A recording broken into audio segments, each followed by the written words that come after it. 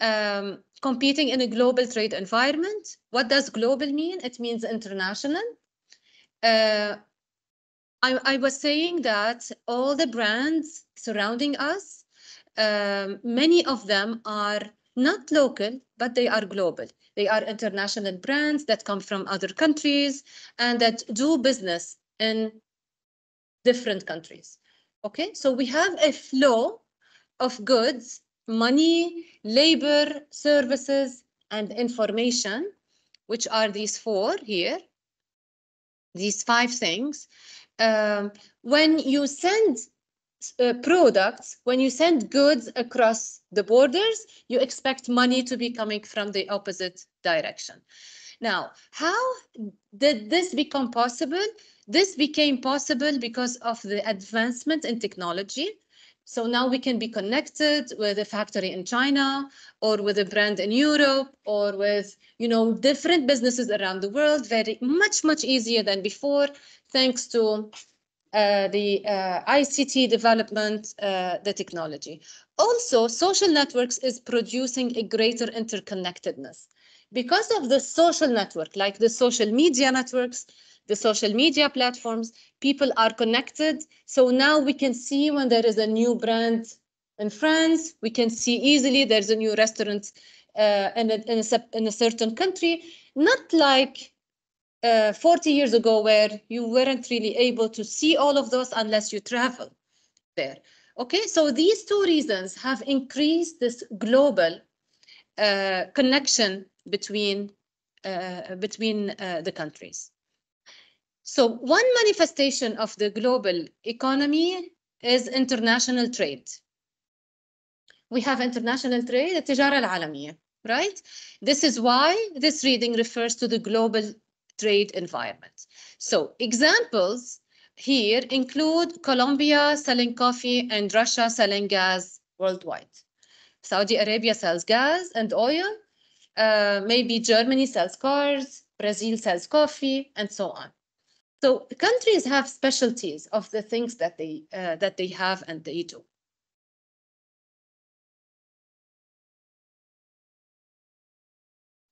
So we have competition between countries here.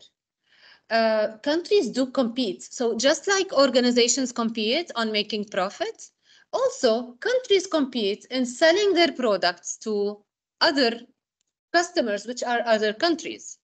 Okay, so why do countries have a comparative advantage?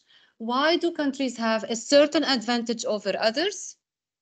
Because those countries were given a certain trait, a certain thing that they are very good at. Okay, so let's give some examples here. Where would you like to buy your car from? Which country? Germany? Fashion? Yes.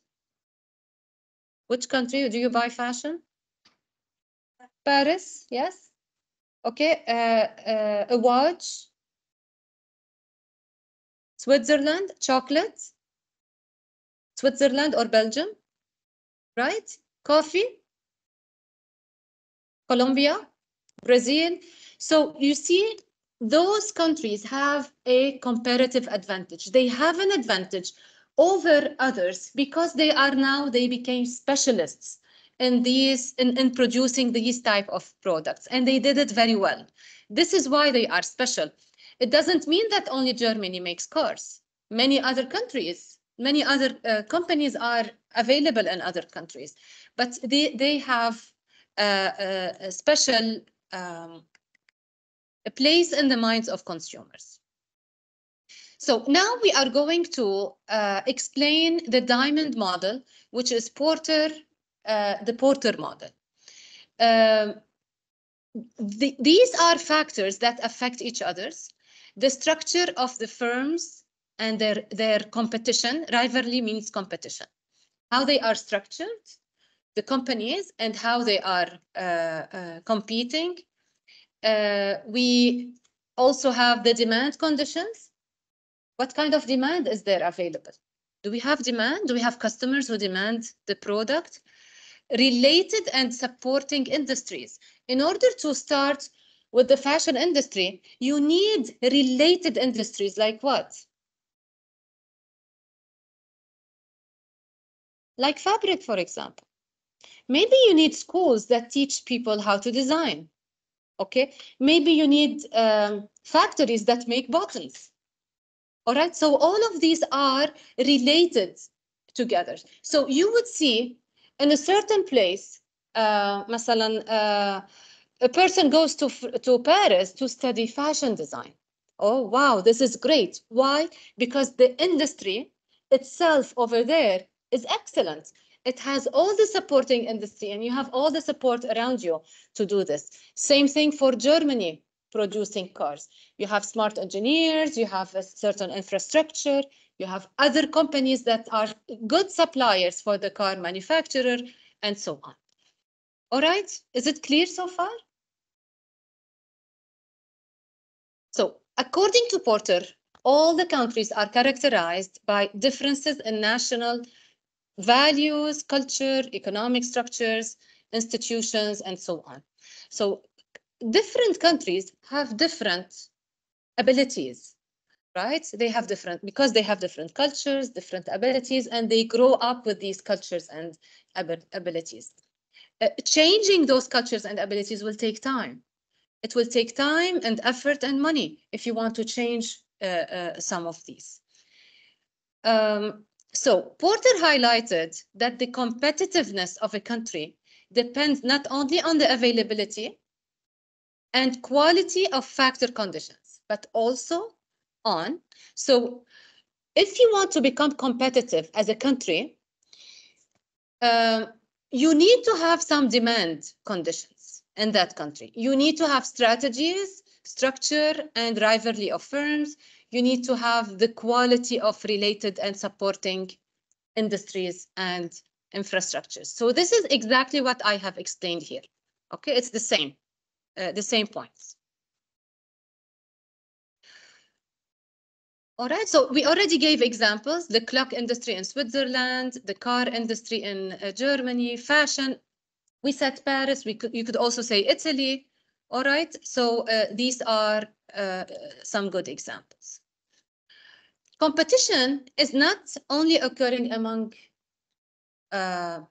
countries, of course, it occurs among different organizations. So different organizations have a big competition between themselves. We have the 5 forces model. So are you familiar with this model? This is a very popular model. Are you familiar with it? Let me make it a bit bigger so you can see it. So here in the middle, we have industry competitors. شو يعني industry؟ كلمة industry, what does it mean? القطاع, yes, القطاع. So let's say قطاع السيارات. Let's talk about قطاع السيارات. So the industry itself consists of not only one company. It consists of the competitors. It also consists of all the related businesses that support this industry. Okay? So here in the middle, we have the industry competitors. So this block here doesn't have one organization only. It has many organizations. All of them are working within the same industry. You can say the restaurant industry. You can say the fashion industry. You can say the food and beverage industry, and so on. All right? Now, as per Porter's 5 forces model, it says that any organization inside this block here has 5 forces affecting it, okay, that keeps affecting its business. All right? First of all, the first force is within itself, يعني from inside the industry, from the competitors, from the competitors themselves. This is a force that will force you sometimes to change what you do, to change the way you compete, to change your products. Competitors, of course. to change your pricing maybe. Okay, so this is the first force. Okay, so we need to count them. We have 5 forces. The model is called the Porter's 5 forces. Okay, now the second force is the potential entrance. What does potential entrance mean? The newcomers, yes, the new competitors. Also, they will force you as the organization, they will force you to change things. So this is another force. So now we have 2. The third one is called substitutes. Okay, now a substitute for a car is a bus, is a train. It could be Uber or Kareem. يعني it could be the driving, the shared driving. Okay, so these are threats to any company because they يعني threat يعني تهديد. Okay, these are threats. So now we have 3 forces that are threats to the organization that is within any industry. Okay, that forms a threat. Now, we also have other types of forces, which is the suppliers. In the suppliers case, we have what we call bargaining power of supplier.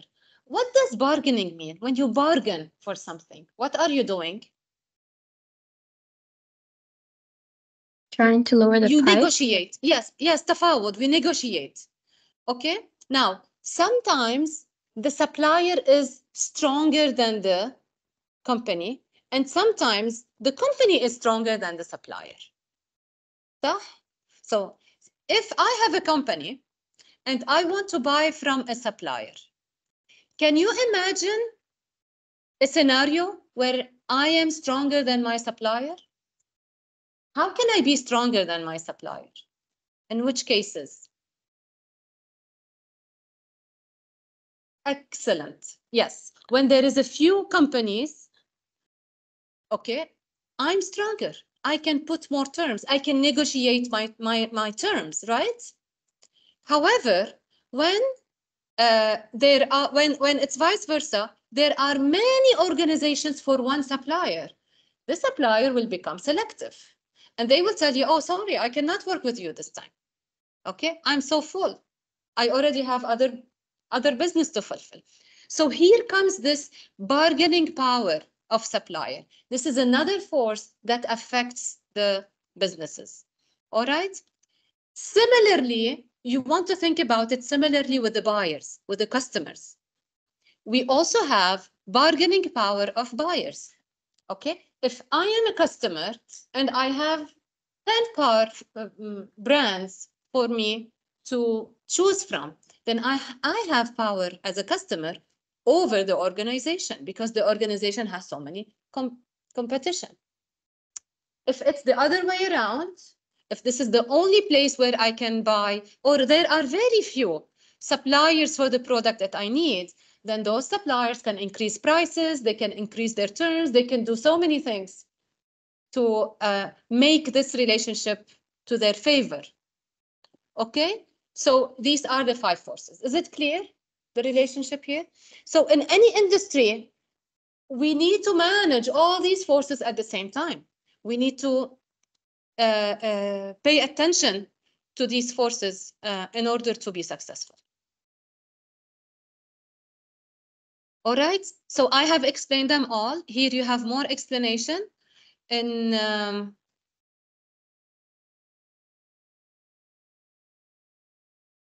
the slides. I have explained them all, I believe. Okay. Any questions?